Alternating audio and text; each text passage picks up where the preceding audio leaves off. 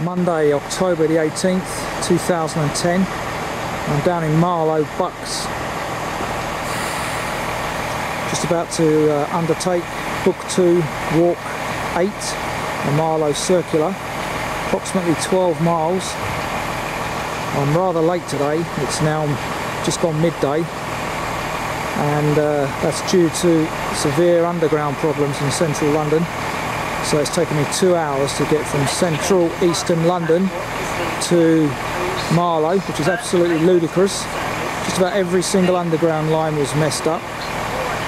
Anyway, I'm away from all that stress now. Weather's good, nice sunshine, nice and cool, about 14 degrees. So let's press on.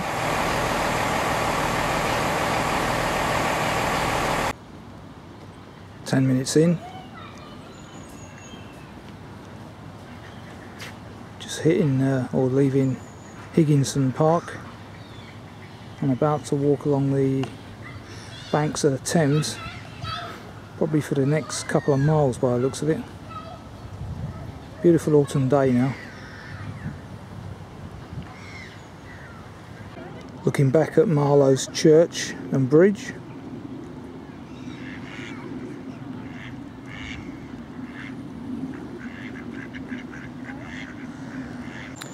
Bisham Church.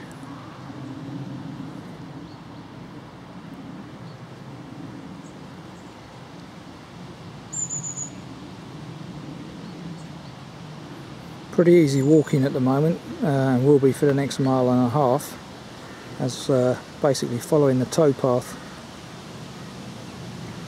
Some land here given by Miss Margaret Dickinson in 1992 to the Thames Society. Very decent of her. Just over the river there is the famous Bisham Abbey, famous for two things. After the dissolution of the monasteries, apparently Henry VIII gave it to his divorced wife Anne of Cleves, the only one of his wives to receive any settlement. And more recently, I do believe it's the same place where England used to train all those years ago. I believe under Graham Taylor's reign. First kite of the morning.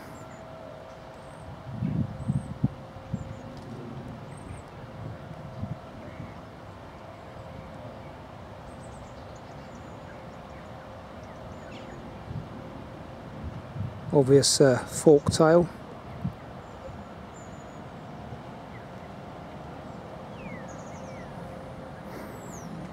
These water meadows are obviously at this time of year frequented by lots of Brent and Canada geese by the looks of it,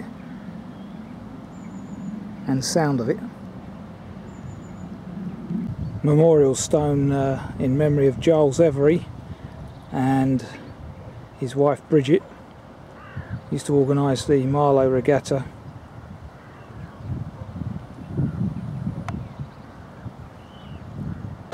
The weir just next to Temple Lock.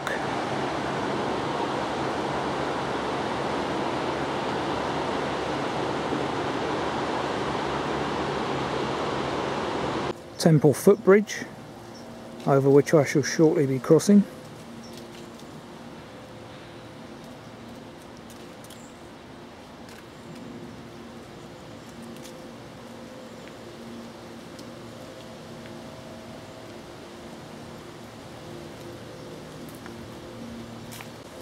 Little information board here.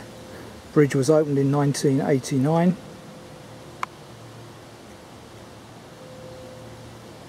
Names all the people that have assisted with the costs.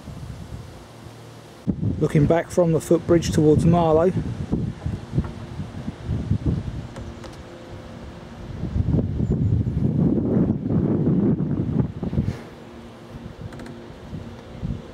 And ahead towards my destination of Aston. Interestingly enough, now following the Thames path, which of course obviously passes through my home area.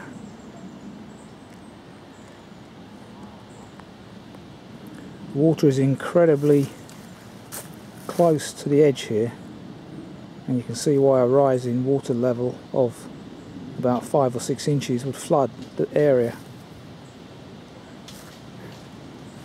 Lots of chestnut leaves on the path, very autumnal. Having crossed the footbridge, now on Hurley Lock Island.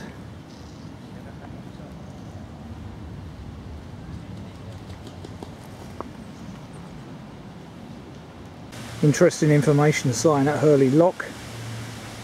Aston 3.5 miles, Hambleden Lock 4, Henley 6.5.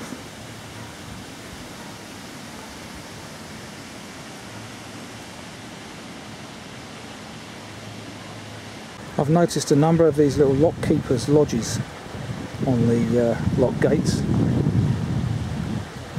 Obviously used at the busy times, I guess, weekends and summer. Now in the delightful village of Hurley, which apparently was a Benedictine monastery once.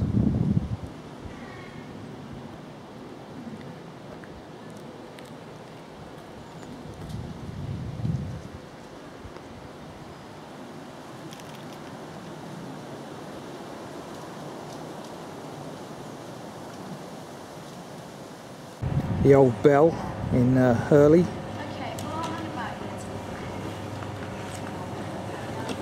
Built 1135, so that's pretty old. That's a possible lunchtime stop, but apparently no walkers allowed, so maybe not. Scenery just to the north of a position of Frogmill Farm on the map. River's just behind me, about 100 metres or so,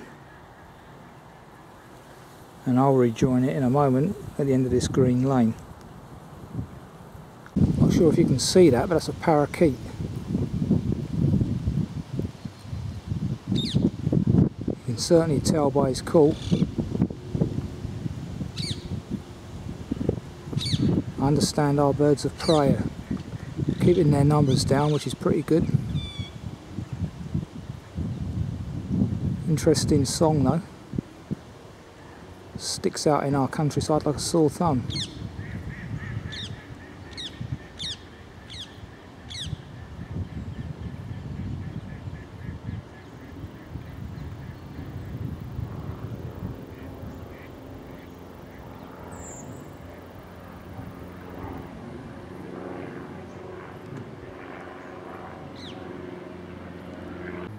Interesting combination of pheasants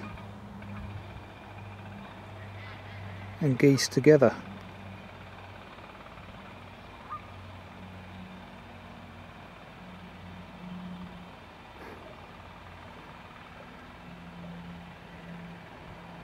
Obviously on their stopover before hitting pastures further north.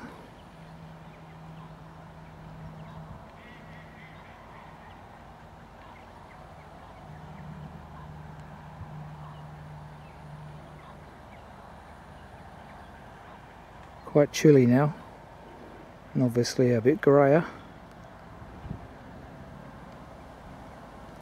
Page 89, paragraph 2, the 3-armed footpath sign has now become a 2-armed one because of this new fencing. So here's the metal gate that you go through. There's a green path up there that you could previously have walked up, I presume. And there's the fine country house on the hill, mentioned in the text. Still on the Thames path, mind you. Coming up 2 o'clock, just on the fringes of Aston, which is where I aim to have my lunch. Sun's back out now, 10 minutes after me saying it was grey and chilly. Presence of the sun makes all the difference, much warmer. These are fine views from that big country house, which is Cullen Court on the map. Lots of leaf miner here. Horse chestnuts are going to be devastated if they're not careful. Loads of those parakeets in the background following me. The Flower Pot Hotel in Aston, which is the first of the recommended lunchtime stops. Second one being in Hambleden, which we'll pass after my lunch anyway, because I'll be having that very shortly. Piglets down by Ferry Cottage. I've heard of the black sheep, but here's the black piglet. And there's Mum over there, I should imagine. It's a kite silhouetted on the skyline.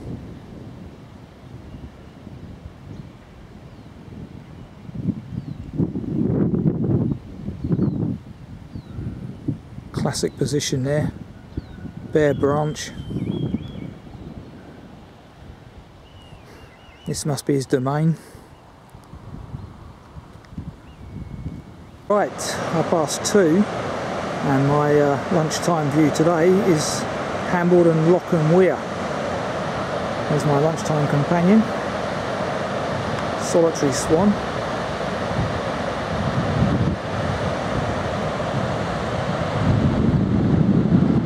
Sun's just peeping through. Right, this is lovely and fresh. Chill on the air, beautiful. This is the 360 panorama from my dining chair.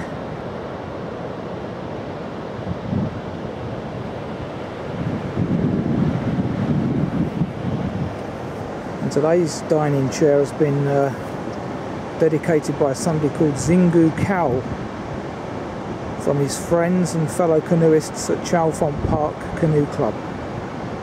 Lovely. Thank you, Zingu. Great position. Let's get cracking on the old food. Another bird there that likes to sit on top of trees, just as he would do at the sea, is that cormorant, I believe it is. Difficult to tell between a cormorant and a shag.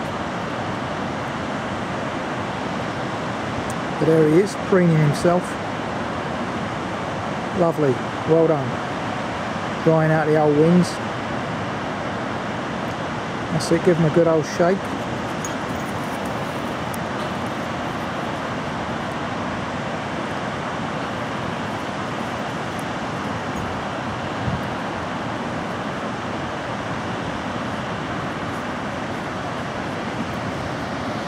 What are you after?